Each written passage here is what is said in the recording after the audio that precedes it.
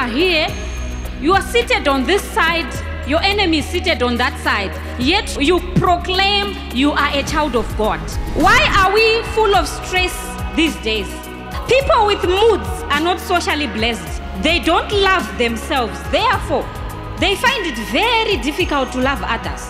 When you love yourself, even if according to the standards of men you are not the most beautiful woman, when you pass, your step, the way you dress yourself, the way you look after yourself, oh my God, everybody will begin to believe that you are the most beautiful person.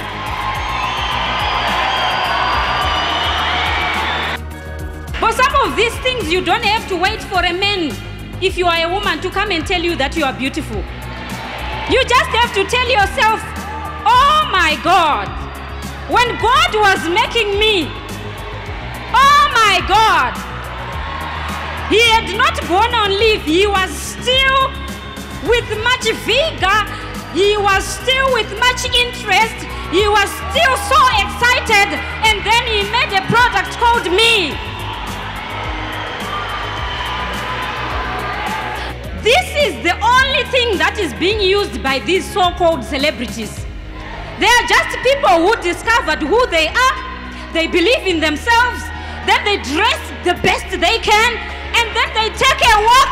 They take a picture in a magazine. They pose and put a beautiful smile. And then all of you begin to run after their style. Why? They just believe in themselves. They love themselves. Hey, if you change your style of dressing, if you change your step, the community where you are coming, whether you are coming from Makokova, they will begin to say, there goes our Makokova celebrity. Competition is like a disease. Why do we have women who are now injecting themselves and taking these pills to look lighter in complexion? They don't believe in themselves. They don't have confidence. My sister here, stand up Mandy. When God was making Mandy, He said, on a darker skin, no. On a lighter skin, yes. People with bitterness can't correct effectively. They leave you bitter. What type of a relationship are you having with God as a believer? I always ask myself, if you are a giver, you do everything out of love. Do you know payment of lobola? It's a sign you are a giver. If you love a sister, you don't say, sister, I love you, without paying lobola for the sister. You girls, you want to go for free?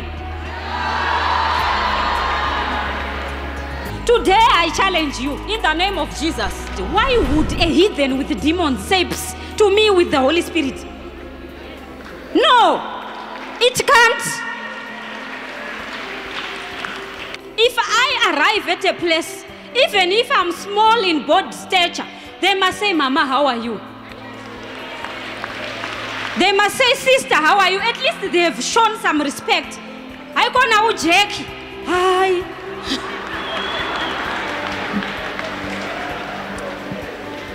From today, you girls, when you see a brother coming to you and says, I love you, ask them, how much is in your bank account? Because you don't want to waste time with a person without a bank account.